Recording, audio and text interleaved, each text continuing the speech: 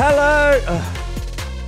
What is wrong? My voice. You're not singing. This isn't a performance. Hello and welcome to the TMZ podcast. I'm Charlie Cotton. I'm Charlie Neff. And today on the podcast, we're talking about Kanye Yes. because someone's come out with a very interesting case against him. I think it seems plausible, but it's about like trailing Bianca Sensori when she's in Australia. Yeah, and following her every move. Right.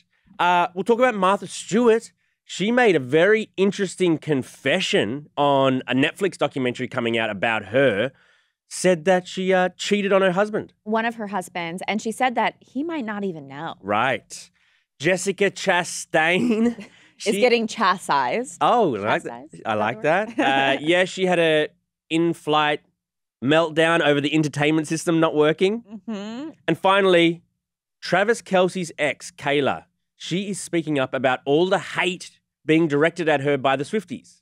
Yeah, and she wants them to stop. To begin with, though, Kanye West, he has an ex-Ray Donovan type, an ex-fixer who would do everything for him. Yep. And this fixer has just sued him. He's anonymous, so he's going by John Doe for the moment. I never realized there's Jane Doe. I never realized there was John Doe too. Yep, Jane and John Doe, if you don't want to be, revealed. He says he was Kanye West's fixer in that he was initially hired to be his campaign manager for a presidential run, but then when that kind of fell apart, he became Yeezy's director of intelligence, which had him working all these little private dealings for Kanye. Yeah, and in this whole lawsuit, he says that the position required him to be responsible for handling Ye's NDAs and other investigations, and these investigations allegedly included a closer look at the Kardashians and Bianca, and he was tasked with hiring private investigators to tail Bianca without her knowledge. While she was in Australia as well. Yeah. And for any time that she would travel solo, whether it was Australia or wherever she was. And this man is claiming that he was tapped to look into the Kardashians' supposed various criminal links. Well, that's what Kanye thought. Kanye thought his ex-family, the Kardashians, had criminal links. He believed that his former in-laws participated in sex trafficking. I mean, I can believe that Kanye would believe all of this. You know what I mean? Right. And I can also believe that if his wife, Bianca, was in Australia for a couple weeks, as she does from time to visit family, I can totally believe that Kanye is the type of jealous, sort of manipulative sort of guy that controlling that would not like Bianca maybe to doing stuff that he didn't approve of. Or being with people that he doesn't like. Right. So, hiring some Melbourne sort of private investigator to make sure she's not like stepping out on him, to me seems entirely believable. But I guess we'll wait and see what the court case goes. Yeah. And the man also alleges that in May 2024, Kanye began exhibiting erratic behavior, possibly as a result of his alleged nitrous oxide usage, after implanting titanium grills on his teeth. Yeah, he had those crazy grills, and then he was using some drug after he got the grills in, and that made him a little crazy, this is alleged. And when this John Doe came to Kanye saying, hey, your school, the Donda Academy, there are complaints of the children, not being well looked after at the school. Right. And when he brought this, he's the messenger for this complaint, Kanye yelled at him and threatened him with bodily harm. And now he's seeking some sort of damages, not only for the pay that he hasn't received yet, but also for these threats. All of this is alleged. All of this is just one guy's claim against Kanye. But yeah. I believe some Sounds of it. believable. To me anyway, it'll be interesting to see how this shakes out. Yeah, and what Kanye's response will be. On to our next story. Martha Stewart, she admitted to cheating on her husband in a biopic, a documentary about her. Her husband was... Andrew Stewart. Yeah, they were married for nearly 30 years. And when she makes this confession in the documentary, it's almost like the documentarian pulls it out of her. Let's have a listen to it now. If you're married and your husband starts to cheat on you, he's a piece of shit. Get out of that marriage. Didn't you have an affair early on? Yeah, but I don't think Andy ever knew about that. So that's crazy. If her ex-husband is hearing about this for the first time right now, Yep. How do you feel about that? I mean, I think it's crazy that it seems to have never come up in the relationship because she says that she doesn't even think he knows about it. But I'm sure now with this information being public, I'm sure he now knows and is probably like, oh, okay, that makes sense for this. That makes sense. Like he's probably piecing the puzzle together. But she also said they don't have any kind of friendship or any kind of communication. Yes, she said, I mean, this is why maybe he doesn't know. She said that. You okay? I'm okay. You're getting choked up about Martha Stewart cheating? Oh, Martha Stewart makes me all choked up. She's like the sexiest older lady there is. Yeah, she's sexy. I mean, Helen Mirren's pretty good. Looking at actually old photos of Martha Stewart. She is beautiful. She's beautiful, but she's more beautiful now. Oh, that's so sweet. I'm not trying to be like all feminist and everything like that. Yeah. I'm just saying I would rather bang an older Martha Stewart than a younger one, which is kind of crazy to say. Anyway, what was I talking about again? I don't know. They haven't talked since the divorce, so assumedly he's hearing this for the first time. What do you think about, like, I'm anti-cheating, of course. I've never cheated. I'll never cheat. And she was anti-cheating too. Right. Because her whole thing was, you should never cheat, da-da-da. And then the person interviewing had to be like, didn't you cheat? Right. Like, called her out. So do you ever think, my question was, do you ever think then cheating can be, is it always bad for a relationship? Or Yes. Or you know how sometimes they partners cheat on each other, then they re-find their love and passion for each other? I think that's a very hard thing to get over. Right. Look, do people come out on the other side and get back together and work it out? Yeah, but I feel like it's always deep in you. I wonder why Martha sitting there. Why did Martha keep it from him then? Because she didn't want him to know. She's trying to get away with it. She's trying to get away with it? Yeah. I mean, not everyone cheats to get caught. No, I mean, yeah. There's a reason that Martha didn't reveal it. What is going on? Are you okay? I think I'm dying. Are you still recovering from the surgery, the procedure that you had? My vasectomy? Yes. I don't think that reaches the throat. Why do you say it like that, my vasectomy? Why do you like... The emphasis on it. Yeah. Oh, I'm sorry. I'm still dealing with it. Well, it's Friday. I know. It's Friday. Let's just move on. I mean, I don't know where we are. We're not going to crack cheating. All right, on to our next story. Okay. Jessica Chastain. What is going on with her, Charlie? She's all over the internet. Yeah, so she's receiving mixed reviews, but kind of a lot of backlash on social media over her criticism over JetBlue handling a $15 refund from them to her. So she says that her and her husband, Gian, took a 6-hour JetBlue flight, but the entertainment system didn't work. So she took to Twitter, like you do, if you want to complain, make it be seen, get some kind of payment out or whatever.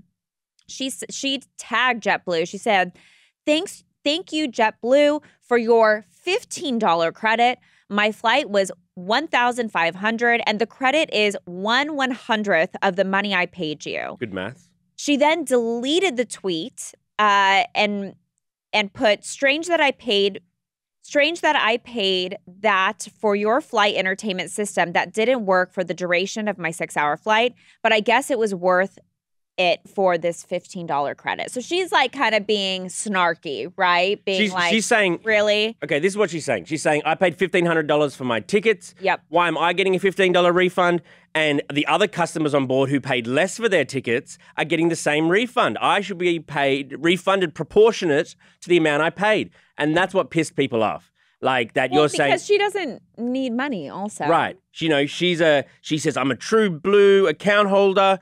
I need more of a refund. You know, having said all this, it'd be super annoying if I was on a 6-hour flight with no Wi-Fi and no like entertainment system and I'd paid a lot of money. That's expensive, you know, $1,500 for a 6-hour flight. That's expensive. She bought first class. Yes, agreed. However, I feel like a lot of people would argue that they're now going like cold turkey on flights. Have you heard about this? No. You sit there on the flight, you don't watch any TV, you don't have Wi-Fi. Who does that? You just sit there and you like challenge yourself. Who does that? It's a new thing on TikTok. Really? Yes. Raw dogging dogging. flights. Yes. Would you ever do that, going from LA to Australia? Just sitting there and seeing if you have the control to stay off all social media, all electronics. Yeah, well, I mean, these days, yes, I have to because I'm about to go to Australia and I got 2 kids, and that's the whole time you're juggling them. Yeah, so you don't have time anymore. So I don't have time for social media anyway. But I just think this is like kind of annoying, a little bit of a Karen. It is a Karen thing. If you're going to complain, just call. Yeah. Just call and keep it private. I feel like it was a little. And look, I have done this before. I have like tweeted like at Southwest or whatever and been like, really, like 7-hour delay. Like, this is not fair. Right. I'm like a regular person, you know? But I do feel like when such high profile celebrities do that, I don't know. I just feel like it's a little not cute. Not cute. Yeah, it's kind of like you're at the top of the top and you're arguing over $15. I mean... And again, just call. Just call. Keep it private. But you need the public pressure on them sometimes. I think that's what she's trying to do. But really, does she really need this? I mean, use your power for, like, other things. Yes. Right? Exactly. Oh, we agree on something. All right, on to our Almost News segment. Last segment of the week. Travis Kelce's ex, Kayla Nicole... She appeared on Angel Reese's podcast, and she says that the hate she's getting from Swifties to this day really affects her. Let's have a listen to her now. Do you think that because of who he started to date, the negativity from her fan club or her fans have affected you? I would be lying if I said that level of hate and just like online chaos doesn't impact me. It does. Yeah. Even to this day. Yeah. So you still experience it? Oh, yeah. Yeah. You could go to my most recent post and it will be people debating each other why I am worthless and I'll never be a talented person and I have no career and I'm a bum and just... Not nice. Not nice. Mm-hmm. Not nice for who? What side? For Kayla. Oh, yeah. What do you mean? People are not nice to her. Yeah, what's the other side of things? Okay. Well, some people are like, why is she always talking about him and her? She was asked about it on a podcast. Which is the only time we hear about her, right? Okay, why are you trashing her, though? No, I'm not. I think it's horrible. I can't imagine being in that position. But I think the Swifties are like, she's always in the news only about Travis and because Taylor. That's the only news about her that we cover. Yeah, no, I agree. So you can't be annoyed at her. Right. But she's also doing interviews. She's doing so she should turn down the interview with Angel Reese because she's worried she's going to ask one question about Travis? I mean, yeah. No, okay. Also, she did that promo recently. Did you see that promo where she like mentioned they talked about Travis Kelce? Because that's her job. Her job is to commentate football. It was a promo that was specifically designed for her to only talk about him. That's her bosses. Why do you hate Kayla so much? No, I don't. She actually used to work here. Did you know that? I did not. Yeah. Whereabouts? She was a PA here for a little bit. I want to say like 2015 era. Oh, wow. I was here around then. I mean, she's like what, like a TV host and stuff now? I mean, she's crushing it for sure. I can't imagine having the Swifties, like that army coming after you. But yeah, I would just say like, it would just be so hard to navigate your career and like keep an arm's distance from that whole narrative, because the only reason why people are going to want you on their show is to talk about that. And then once you talk about it, you're getting more hate. Every time you bring it up, this hate that she's talking about, it's just going to keep coming and coming. I know, but I mean, my point is that she didn't bring it up. It's like, well, yeah. Is she just supposed to, whenever someone asks her about Travis or Taylor, just like, sorry, no comment. But then that'd be the story. So I just feel sorry for her. The Swifties, man, they're a rabid bunch. They like go crazy. And so it must be hard being her. She said when she sees Travis in public, they give each other a head nod. Not that she's opposed to sort of like, going to chat to him, but she just knows then everyone's going to talk. And so it's not even worth it. Have you had an ex that like moved on and No. was like, what? No? My exes don't move on. They're still stuck on you? Yes. Wow. Okay. I feel like I got to call up Michelle. Michelle? Call up Gina. Oh, right. Wow, Gina. She was a wild one. Where were we again? Did you see Angel Reese twerking, by the way? Angel Yes, Reese. yes. I love Angel Reese. I love Angel Reese too. She's got great style too. She really does. She looks like a supermodel. She She could be like runway, like especially- worthy. Yeah, just like twerking video. Mm-hmm. I've never seen an angel twerk before, but And man, did it it's do something fantastic. for you? It really did. Did it make your hurt balls Okay. feel a little better? All right, Charlie. That was gratuitous bringing up my balls like that. Okay. Oh, I got to get the picture out of my head now. All right. All right. So- Today in history. Well, first of all, we're kind of making history today. Okay. This is our last Today in History. No. We're going to be way. going live. The TMZ podcast is going to be going live starting Monday Stop on it. YouTube. Stop it. Very exciting. We're moving up in the world. Woo, woo. And the last Today in history. That is such good news. I wish I had better topics, but wait, why is it good news? It kind of. Go on. Just hit us with it. Okay. So today is National Coming Out Day. Okay. Okay. Do you have anything you want to reveal, Charlie? Not right now. Not right now. Happy coming out to everyone. Yep, happy coming out. Today, on this day, on 1975, Bill Clinton and Hillary got married.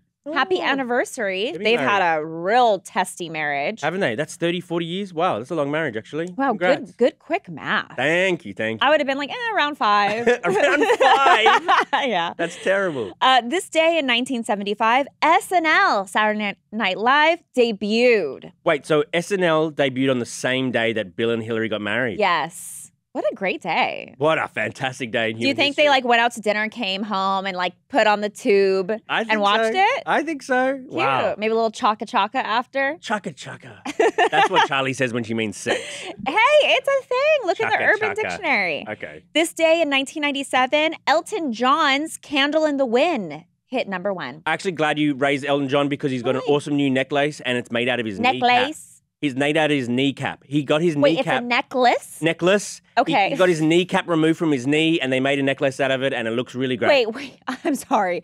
He has like a bone necklace? Yes, it looks fantastic. We're kind of running late, so let's just move on. That's a fun fact. All right. Birthdays today, Cardi B, Aiden Ross, and Luke Perry. Congrats, Wow. guys. Glad you made it. Yes, and happy Friday. Any quick fun plans this weekend? Nah, being a dad. You? And recovering? And recovering. My balls are very swollen, which is kind of a side benefit. Oh, why is that a benefit? You know? No woman wants to see your balls, or especially big balls. Yeah. Now I've got literally blue balls. Okay. Too far? Too far. All right. Thanks, Charlie. Thanks, Charlie. And we'll see you guys here next week live. Friday. Bye.